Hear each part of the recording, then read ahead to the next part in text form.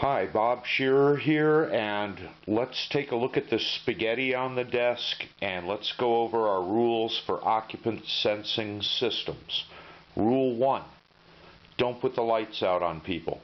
If somebody's in the room and the sensor loses sight of them, and this is par for the course with occupancy sensing devices, they should be able to rear up and wave at the sensor. I mean, you're going to get that. It's not a good thing, but it's likely to happen.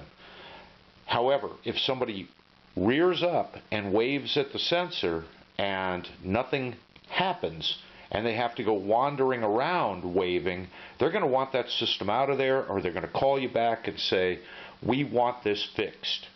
So,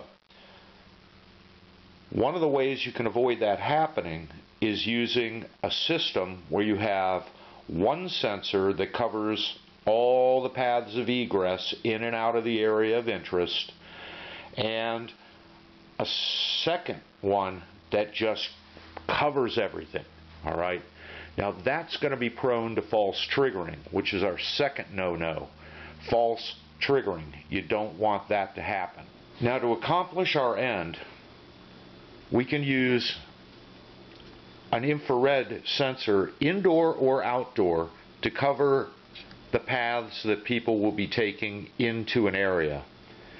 However, to keep the lights on in the area, we would want something that's got more reach and that can see all over, such as an ultrasonic indoor or perhaps a microwave sensor outdoors. The problem is that the ultrasonic and the microwave are going to have a tendency to false trigger, and if they do it enough within their timeout period, then we're going to have a problem where the lights just stay on.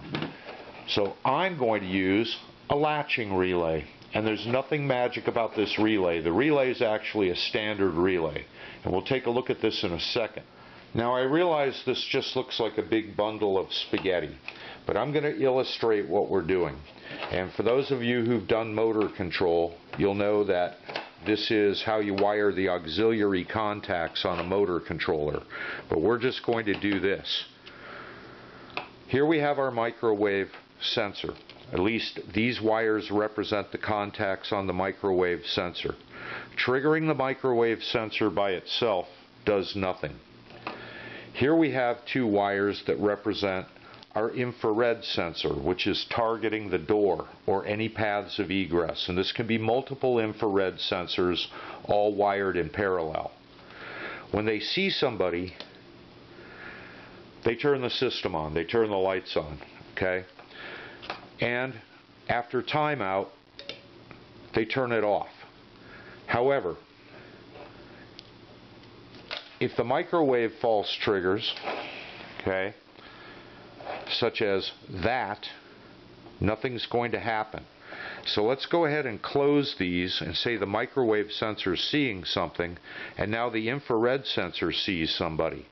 We get our lights. Now the infrared sensor loses sight of them, but our major coverage device, which is the microwave, is still seeing them and is still latched, or is still keeping the relay latched. When I disconnect after timeout, say the microwave goes off, off go the lights. Similar, someone comes in, infrared sees them, then the microwave sees them, then the infrared loses sight of them, then finally after timeout, the microwave no longer sees them and the lights go off. So this is just a standard latching relay, and the magic comes in the way we've wired it. So let's take a look at that.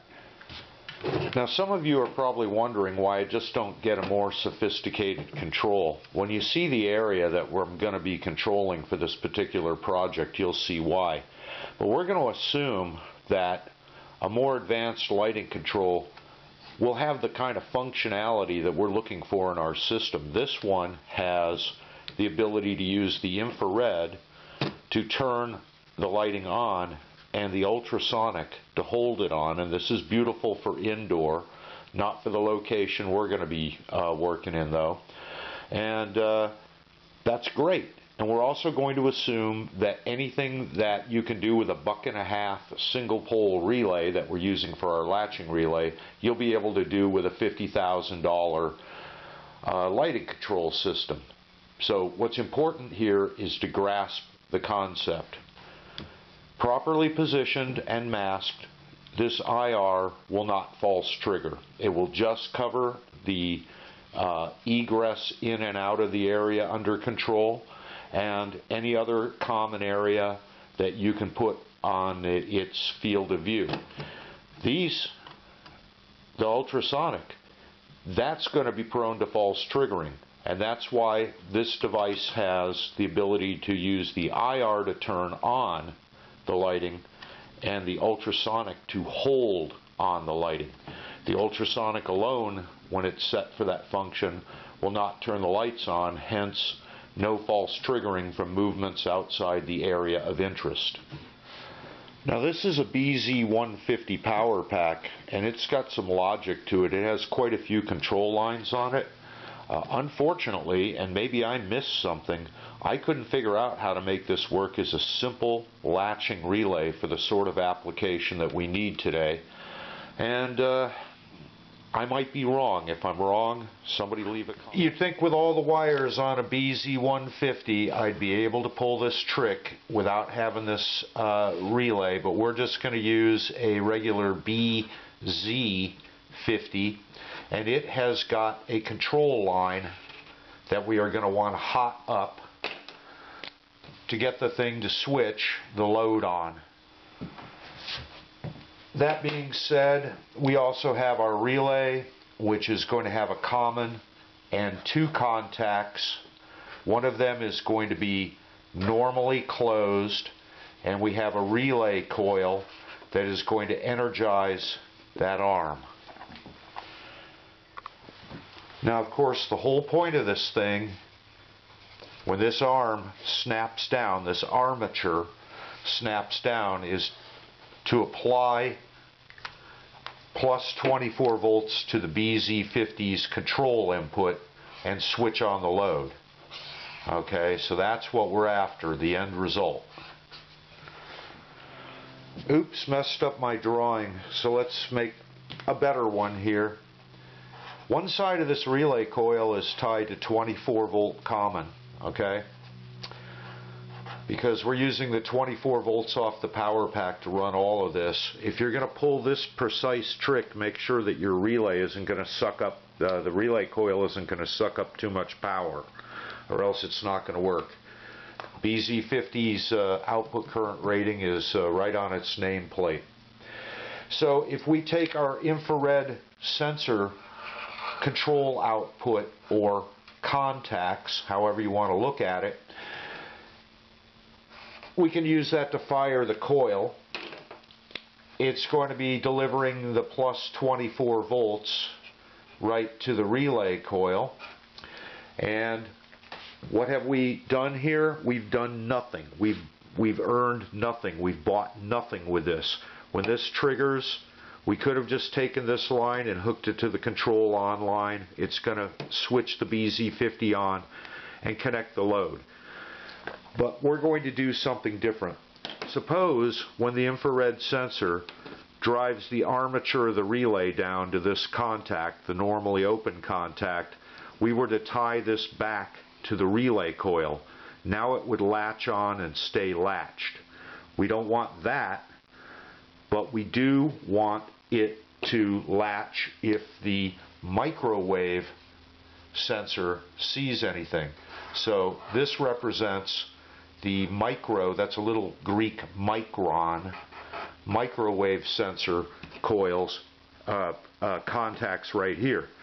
So now we tie this relay normally open contact through the microwave sensor contacts back to the coil. So if the microwave sensor is activated, it's going to hold this relay closed. Okay, infrared turns it on, snaps down. Now we have a hot through the microwave sensor, holds it on until this times out. let's say the infrared sensor isn't seeing anything because it's the middle of the night, but a particularly large raccoon starts running around on the walls or ceiling of our structure and the microwave sensor trips. Well, it doesn't have any 24 volts to supply because the infrared has not tripped and these contacts are not closed. Motor control people will recognize this as a standard 3-wire control circuit. Very simple, and presumably your big fancy expensive lighting control system will give you this functionality. Let's hope so. Because if you put the lights out on people and they rear up and wave at the sensor and it doesn't come back on and they have to wander around in the room, something's going to need to be done about that. So you use something that may false trigger a bunch, but still will cover the entire area thoroughly. So all this nasty spaghetti looking stuff all over the desk here is just what was on the diagram, but additionally we have the power for the power pack and the load, and basically that's it. Everything over here is just what was shown on the diagram. Now I've substituted the wires we were using to simulate the infrared sensor with the actual infrared sensor. So there you go, it can see you and it turns on, and I'm going to cover it back up and wait for timeout, and then it's going to turn back off. And there it went.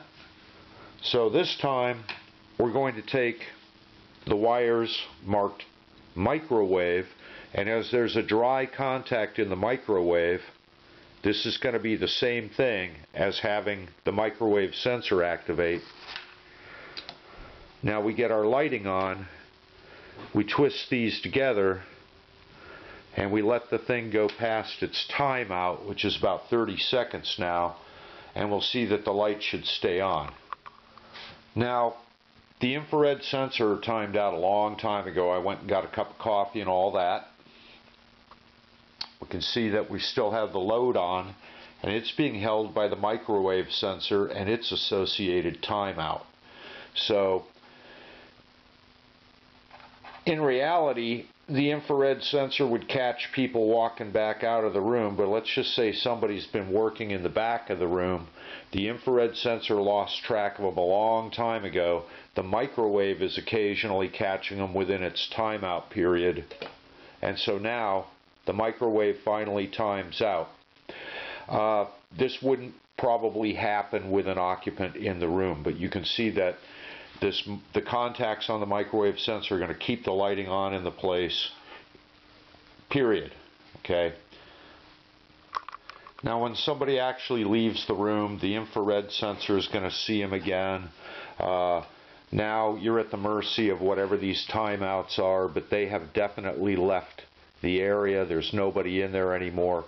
The lights will stay out until both the microwave sensor times out and the infrared times out. So this is a very safe system for an unsafe area, and we'll look at where this is going in next.